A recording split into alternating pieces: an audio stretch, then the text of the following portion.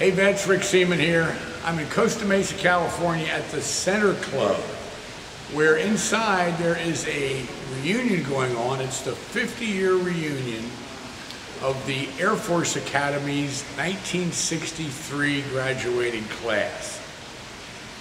One of those graduates is retired Major General John L. Borling, who has recently written a book called Taps on the Walls.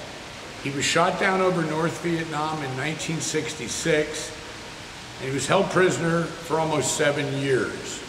And we're going to talk to John here in a moment. Let's go inside.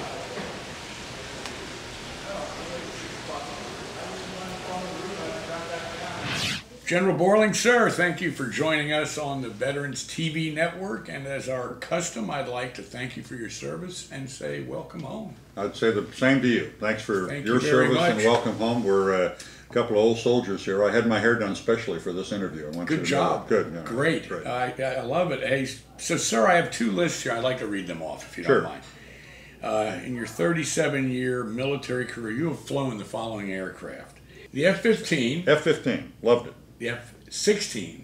Yeah, did that. The F-4. Phantom. Of course. The SR-71 Blackbird. You know, I flew that one time as the Director of Operations for SAC because we were contemplating, the Air Force had made the decision to do away with it, and I was convinced that we needed to save it. So I was battling everybody and went to do it to have the operational experience and also just the thrill of going, you know, north of 70,000 and north of Mach 3. Yeah. But it was a problem because you had to fly a simulator before you flew the airplane, and the simulator was already taken down. So I had to bring me the regulation, and I said, someone's got to own this regulation.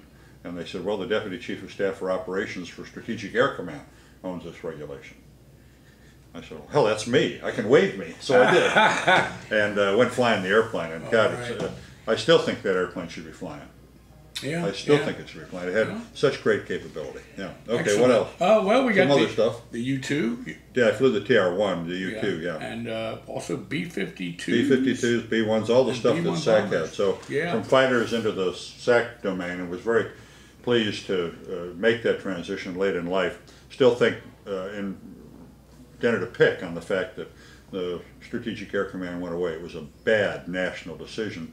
They've tried to reassert it now in some form, but Strategic Air Command in Omaha was always kind of the foundation block, I thought, of the United States Air Force. Right. I'll tell you, the fighter business was, I think, in many cases, quote, more fun, but the responsibility resting upon the SAC crews, especially the tanker crews, and Kurt LeMay told me this, when I got to be the DO, he stuck his finger in my chest and said, remember, Borling, he said, the mission of SAC is tankers, because that's how you project force. And at one time, I owned all of them, 535 tankers. Wow. And now we're down into the mid-300s, and I worry about our tanker force. I worry about our force structure, our air power, because no soldier's been killed by enemy air since World War II. It's because we've exercised an air supremacy, a superiority. And I worry that we're letting that get away from us, and air power in and of itself can win wars.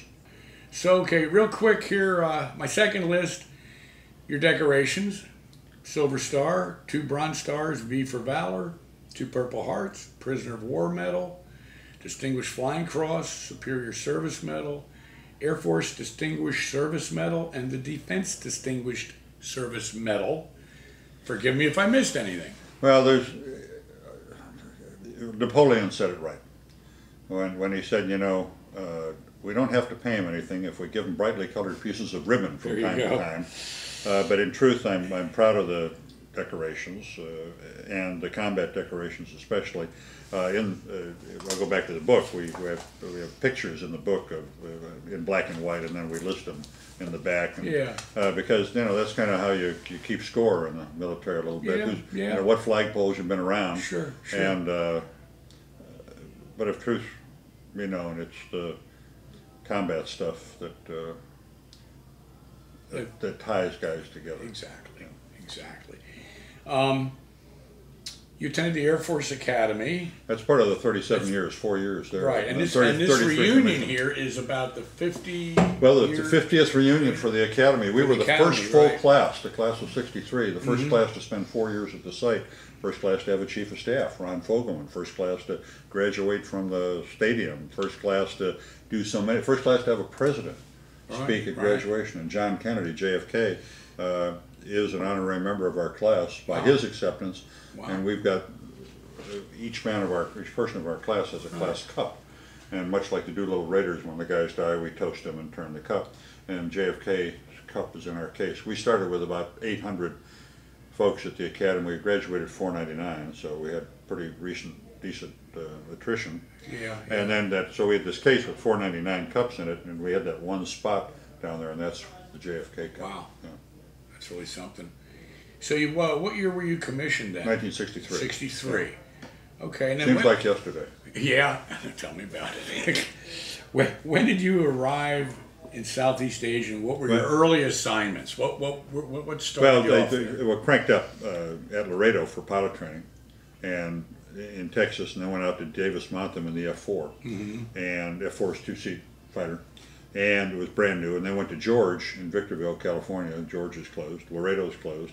And joined the 8th Wing in the 433rd Squadron, Satan's Angels, and stayed there through December '65. I'm proud to say I was the first lieutenant to upgrade in the front seat of the F-4, and so flew swing seats in the course from then on. Right. And we went to war in December of '65. Left a 3-month-old baby and my wife on the south side of Chicago, and when I walked back in the door, that little girl was 7.5. Oh my. Yeah. So flew a bunch of missions, and we flew north, Laos and north. And I remember day one, we went up on the first mission. There was no warm-ups, and we were pack 6. We were in deep. Lost a jet that day, Bob Jeffrey, George Mims. George didn't make it. We didn't think Bob made it either. One of my surprises when I got shot down was to learn that Bob Mims was alive by these tap codes we had on the walls. Yeah. The next day we lost another airplane. Got the crew back. Wow. And so we were standing around the bar. It's like, it's going to be a very long or a very short war. But anyway, the months rolled by. Right. So your missions were bombing missions, principally. You flew out at Thailand, right? Flew out of Thailand, Thailand. Yeah. Right. That was a secret war. You know. Right. So you nothing in South Vietnam. Never flew a mission in South Vietnam. Right. We were always up hitting infrastructure and military targets in the north. Yeah. Have you ever, in later years, have you ever had a conversation with a ground soldier, and compared notes and had him tell you, like I would tell you, how much we loved when you guys showed up? Well, again, it goes back to the comments about air power. If you've got air overhead, not just in and out, but air overhead, man, you keep the enemy's head down. You know, you inhibit stuff. So I like long loiter stuff. That's why the drones, crummy mission in my view, but that's why the drones tend to be effective. But I think we need long loitering airplanes. I went out on my first R&R to Da Nang, and went out with the Marines to get a taste of ground combat. And I got a taste of ground combat. Wow. Wow. After that, I went R&R to Bangkok. The heck with that stuff. You know? Yeah. So, yeah. Well, at least you went to the bars in Bangkok with some good stories, well, right? Yeah. And, Churchill said that, nothing in life is so exhilarating as to be shot at without result. Now, I guess he wasn't much of a ladies' guy, but, I had a certain exhilaration factor. But anyway, the reality is that war is terribly riveting.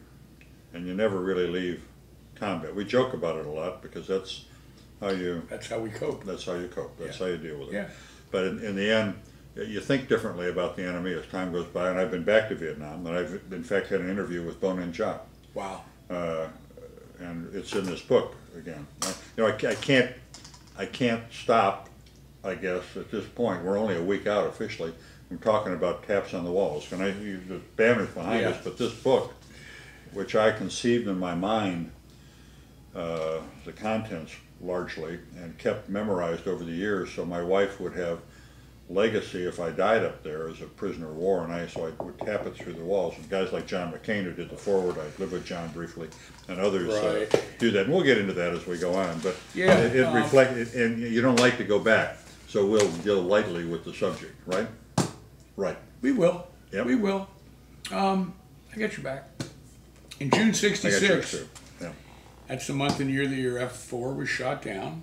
June of '66, June 1. June '66. You were near the end of your hitch in Southeast Asia. I was, but I'd volunteered for a second tour, as you might have in your notes there. You were getting short and you had a young wife at home, but what did you go and do? Well, after I talked to the young wife at home, and we had orders to Bentwaters over in England, and I said, you know, some people will cringe at this, and others will nod knowingly. Yes. I thought that's where I had to be, and I thought it was important work, and I thought it was fun. And we were doing stuff that was on the edges of the envelope all the time. Sure. John, describe that fateful day, the mission. We had been talking about, you know, the orders and then, you know, why I signed up for the other one. A.J. Myers and I was in that particular mission. I was in the back seat, not in the front seat. Went north on a volunteer mission to take down a JCS target called Buck Yang. It was JCS target 1823. Strange how you remember those things. Right. And we got up there, and the bridge was down. It dropped earlier in the day by Glenn Nix, 105 driver, and later Glenn Nix, 6 weeks, 2 months later, he's shot down. You know, the loss rate was fairly substantial. You know, kind of one a day kind of thing was not unusual. And in that time frame and leading into early '67, went up, and we're along Highway 1 north of Hanoi, well north, and hit truck traffic and made a couple passes, and on the second pass got shot down by ground fire. Tail came off upside down, inverted, semi-inverted, going through 480, 1,000 feet, dead in the cockpit, no way to get out. And but ejected and got a pop and hit on a furrowed hill that was clearly a half-mile long, and with not too far on either side, you know, the karst and the trees and stuff, but rolled down this hill, bouncing, you know, at a high rate of speed. If I'd gotten a swing, I probably would have been dead. I went through Benning, I mean, I know about paratrooping and jumping and stuff. And I was a survival instructor, for God's sakes, and I never thought they'd get me if I did go down. But when I roll up in the bottom of the hill, I'm all busted up. I've got a broken back, ribs are lousy, sprained everywhere, bloody, and they were all around shooting almost immediately. And I crawled into a log. I couldn't walk, so I rolled and crawled into a log, big thing, all decaying, and God, I wouldn't have gone into it ever in daytime, but did, and they, you know, that's what fear will do for you. And then passed out through shock and fear. Yeah. And when I came to, they were gone, and they were gone. They were up that hill, and they were policing up A.J. Myers on the other side. He made it, but he had a badly broken leg. He was alive. Yeah. Okay. He was alive too. So, you know, grace of God stuff. And I figured that I had to break all the rules in order to get out. There was no rescue where we were, much too deep. And Highway 1 was just down there about 50 yards. There was occasional truck traffic on it. And I thought, well, why don't I go down there and break all the rules and hijack a truck and make them take me to the coast. And then I'd steal a boat and go south, and I'd be back in the Da Nang crap game, you know, in a couple days. You know. Makes total sense. Well, I thought so at the time. No, the other option, of course, was, and being serious, was that you'd put up your hands and let them take you. So I didn't consider that to be a plan. So I rolled down and got a staff and went crawling down to the road and got into the, I'll make the long story short, there's a little more to it, but the upshot is I determined I got to be in the middle of the road for these guys to see me. And I got my 6-gun out, and sure enough, truck comes along, and I make eye contact with the driver, and I hijack the truck. Story's in the book, again. And what I've managed to do is hijack a truck full of North Vietnamese regular troops.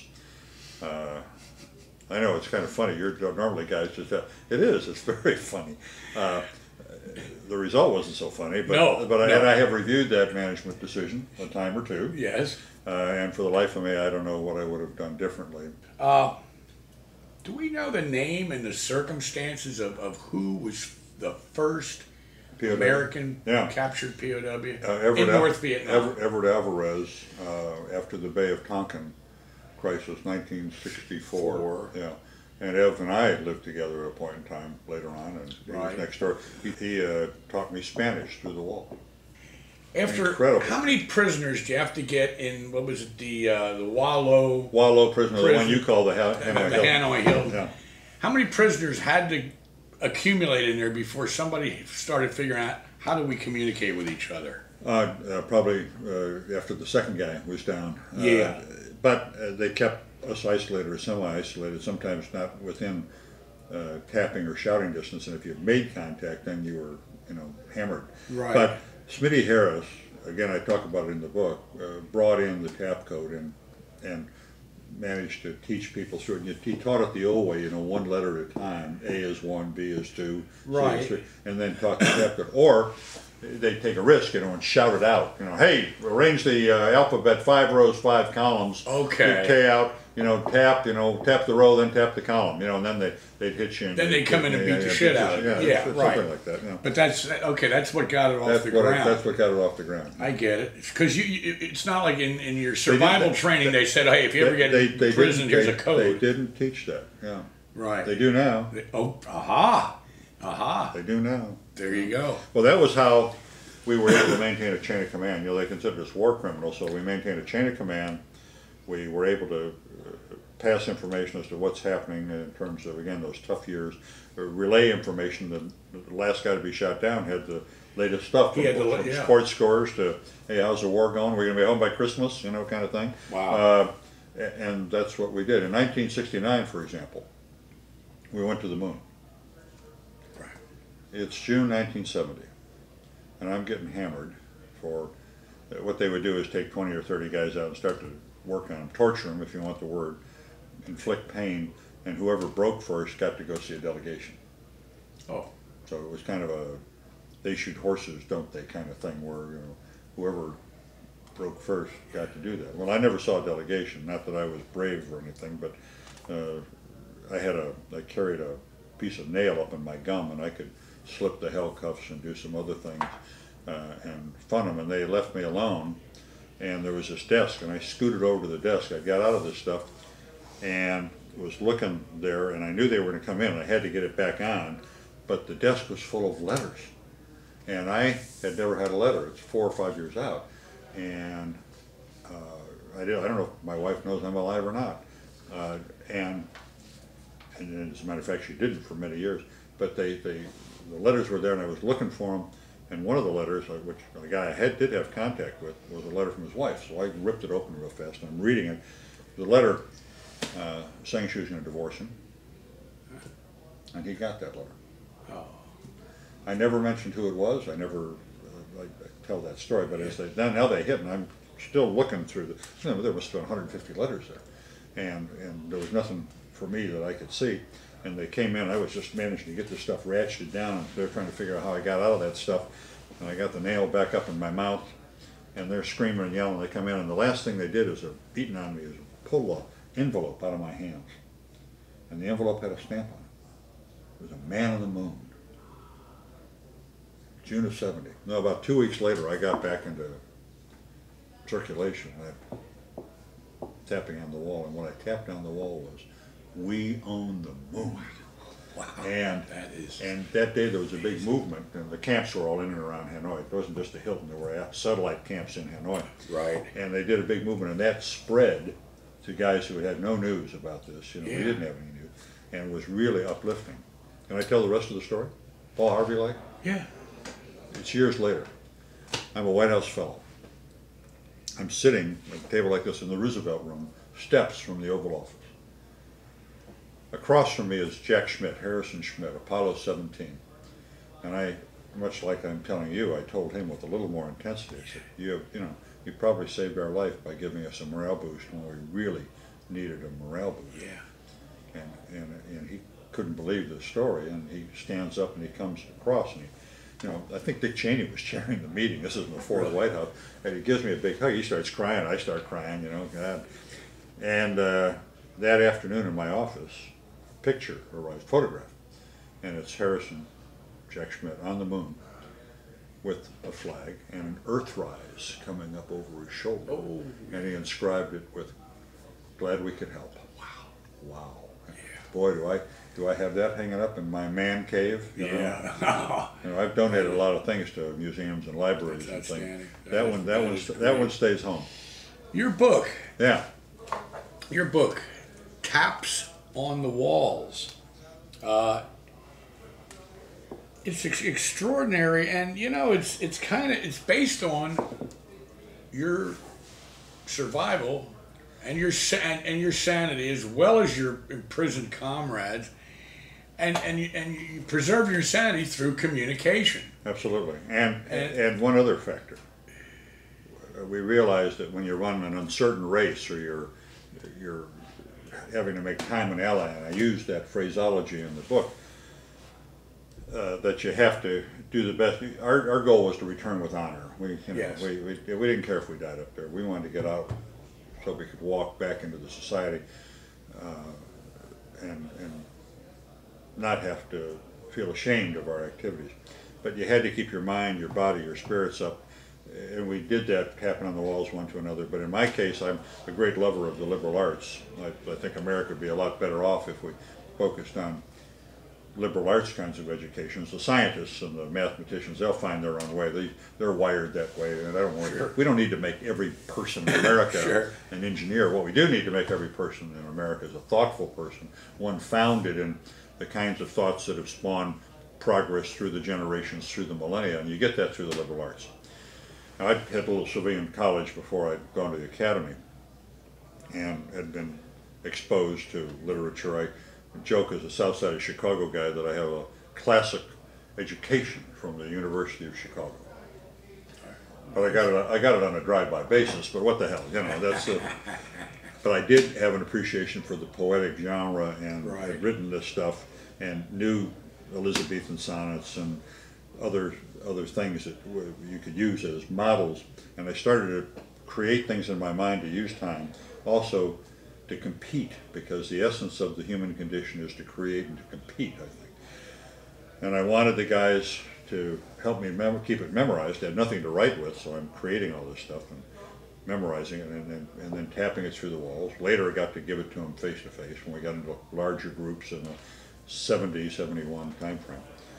But I wanted Myrna, my wife, to have legacy in case I died up there. How many, I guess, how do you ask this question? I mean, during your 6 years, let's say, how many guys perished in that prison? We don't know totally. We know Ed Atterbury was tortured to death after an escape attempt. There were other guys who we know died up there. We saw them die.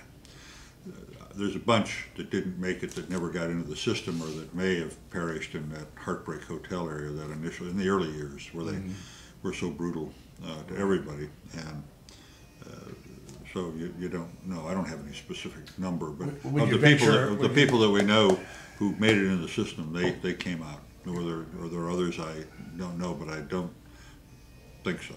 Right. John, your story is extraordinary. I'm glad you decided to write it and release it. Thank you. And I'm sure a lot of other people out there, once they see this book, again, it's Taps on the Walls, written by John Borling.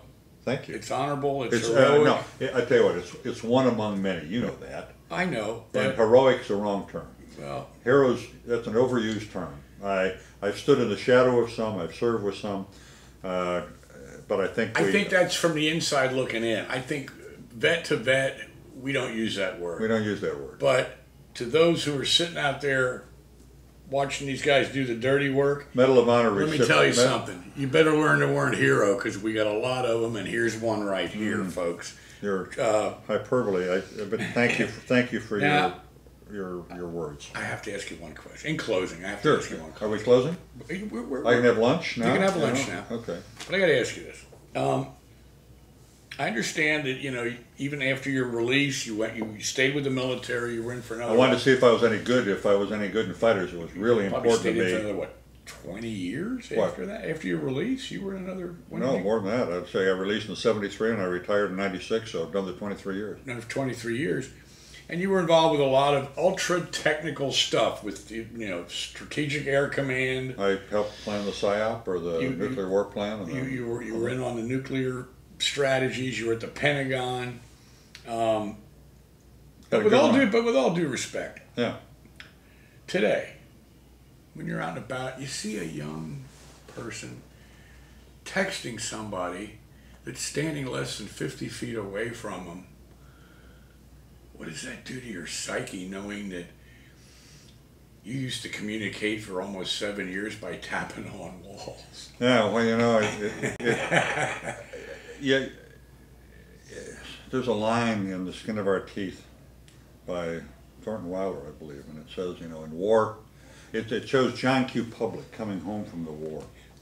All beat up. He's got his pack and he throws it down, and he's sitting at the table at the hut and the family's around, and he's just wasted. And they start to ask him about it. And he said, and they said, now we can do this and now we can do that now that the war is over. And he said, you know, he said, in war you hope for a better life. And in peace, you just want a comfortable one. And what we have to make as a nation, as individuals, is that balance between better and comfortable. And in the end, if we seek too much comfort, we will lose the better. And if we seek too much better or perceive better, we'll probably have a telling effect on comfort. I had a great mentor. I've had 4.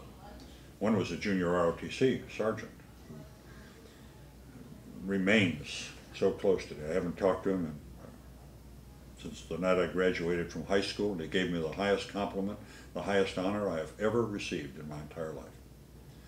He told me he wanted me to be his son. How do you top that? Wow. I mean, you don't top that. But John Gardner, citizen of our times, my 4th guy who was a great mentor, said in the end it's pretty simple. Freedom and responsibility, liberty and duty. That's the deal. If you're an American. And if we forget that, then I worry that we'll forget the country. And if we forget the country, we'll lose the country. Thanks a lot. John Borling, thank you very much, sir. Thank you. Go get them. Keep your mock up. Yes, sir. Buy a lot of books. Taps on the Wall. Taps on the Walls, all right, folks. good. There you go. Rick Seaman for Veterans Network, out.